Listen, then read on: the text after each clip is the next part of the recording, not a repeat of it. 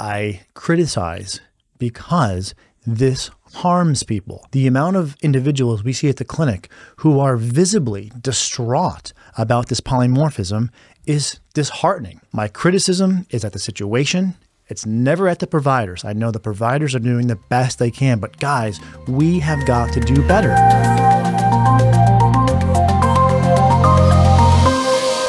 Can testing your genetics improve your health? The answer, no. The data are clear, but I understand much of what you read or what you hear is counter to this. So let's go through the best available evidence that we have to date that clearly demonstrates genetic testing is not helpful and will not allow you to personalize diet or supplements. I want to also be careful to say there are certain rare genetic disorders that do require medical treatment. This is not what I'm referring to. I'm referring to, I'm tired, I have brain fog, I'm overweight, I have issues with my bowels. Can gene testing help me? And the answer is no. But let's give you all the data so you can make your own informed decision.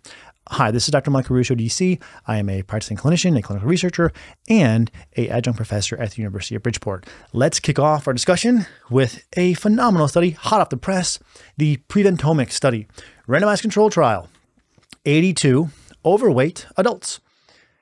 They were given the comprehensive workup.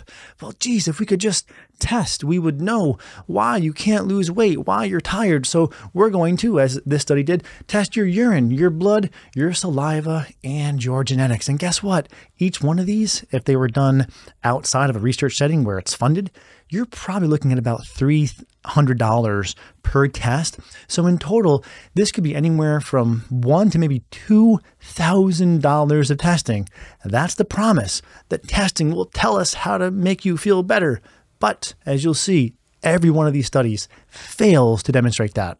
So the intervention, a control diet, a generic recommendation.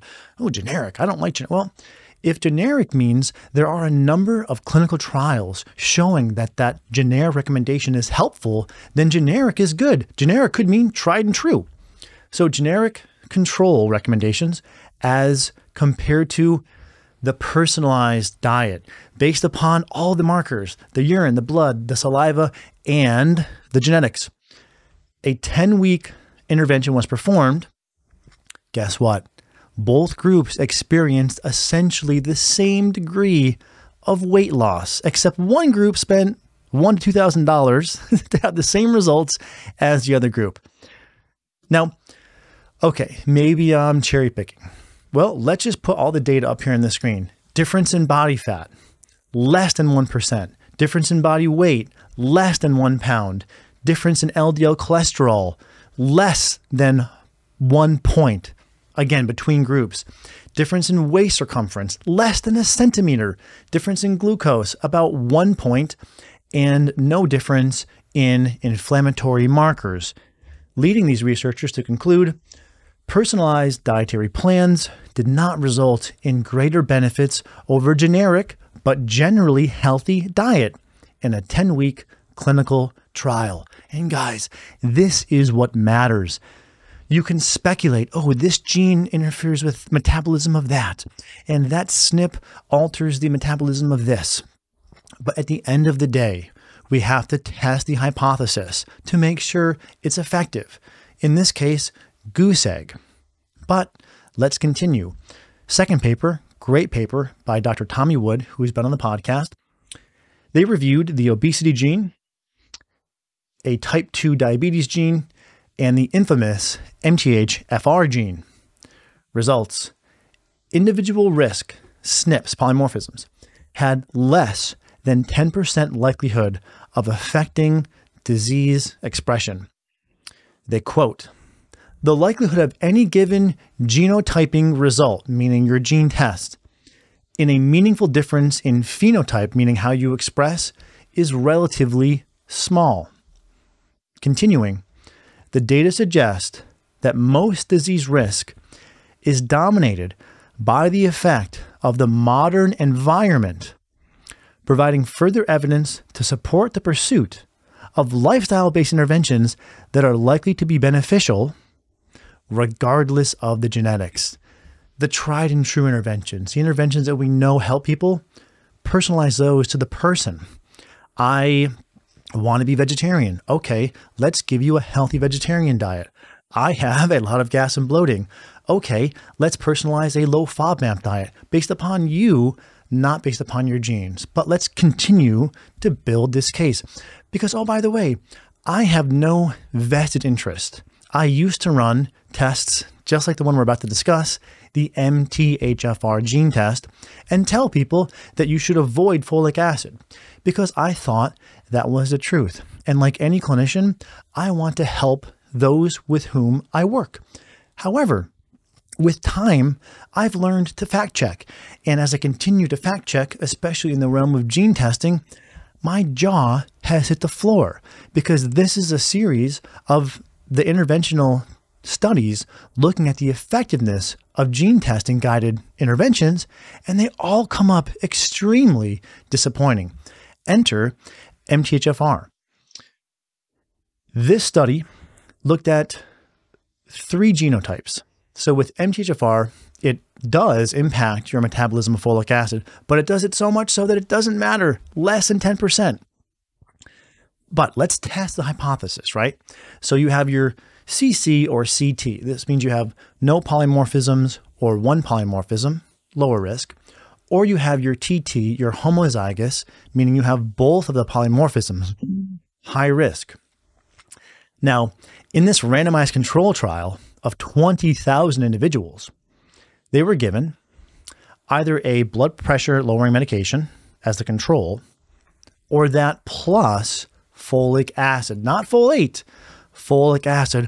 How did they get IRB approval?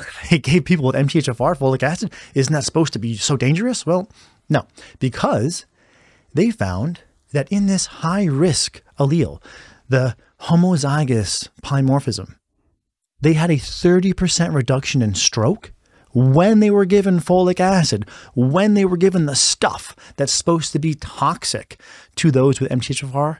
They had a 30% reduction in stroke. They had a better improvement than those who didn't have the gene or only had one copy of the gene. So how can we possibly continue to have stuff like this on the internet? And by the way, I think people should be free to say whatever they want. I am not a fan of regulating healthcare speech. I think that's a mistake. But we should point out this. I just did a quick search, and what you can see here is folic acid is the synthetic form of folate that cannot be used in those with MTHFR defect and which can be very toxic. That goes on to say, avoid any supplements with folic acid. Well, geez, are we considering a 30% reduction in stroke toxic? Right? This other website, those with some form of MTHFR gene mutation are not advised to take folic acid due to the risk of folic acid buildup. Again, I criticize because this harms people. The amount of individuals we see at the clinic who are visibly distraught about this polymorphism is disheartening. So my criticism is at the situation. It's never at the providers. I know the providers are doing the best they can, but guys, we have got to do better. And not that I'm a big fan per se of the CDC, but I will call balls and strikes.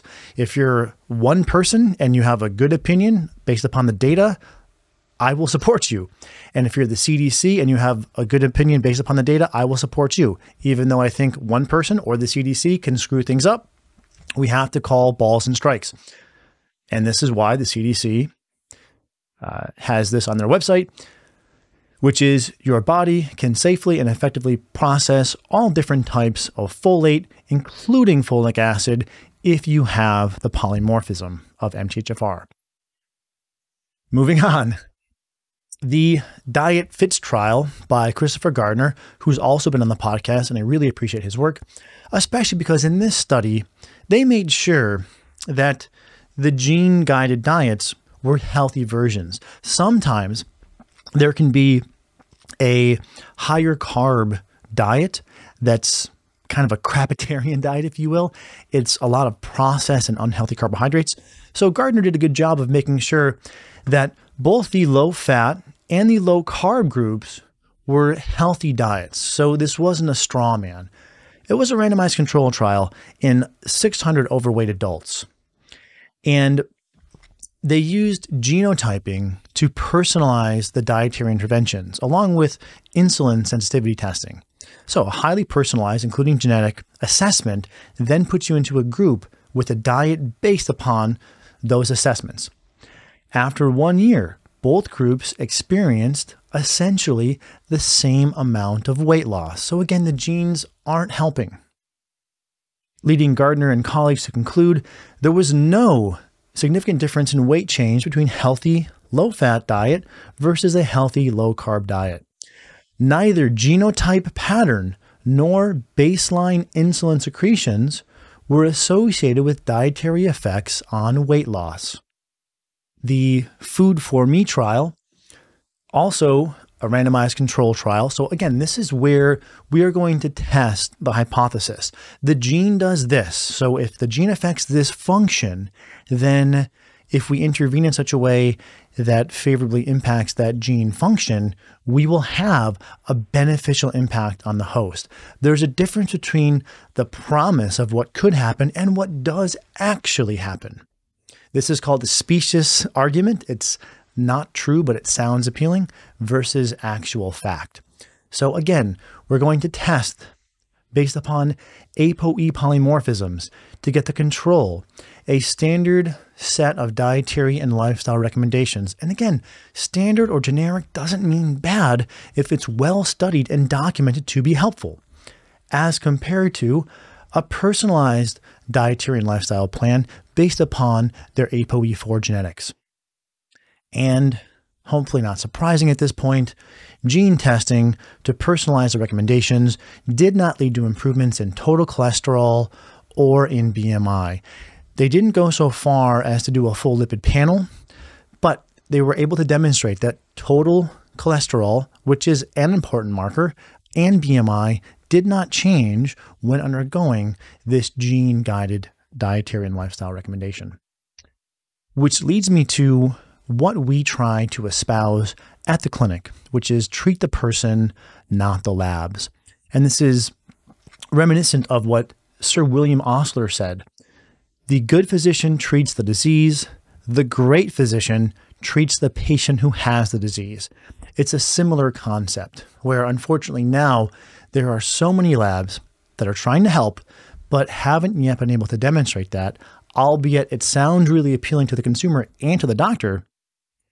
And we need to shift our paradigm to treating the individual, because this is really what leads to the highest degree of success. Also bear in mind that these tests are expensive and they will lead people to be concerned, to be fearful, to perhaps avoid foods that they don't need to. The ApoE4 is a good example. This may lead someone to be very reticent about eating meat, about eating fat, and they may not need to. As long as they're eating a healthy diet, they have some liberty in terms of how they eat. This matters because if you're someone who does better on a, let's say, omnivorous diet plan, but the ApoE4 positivity is leading you to shoehorn yourself into a plant-based plan, then that is going to be harmful because you are now on a diet that doesn't feel good to you, plus you have fear, plus you're not getting any better. So where is the benefit?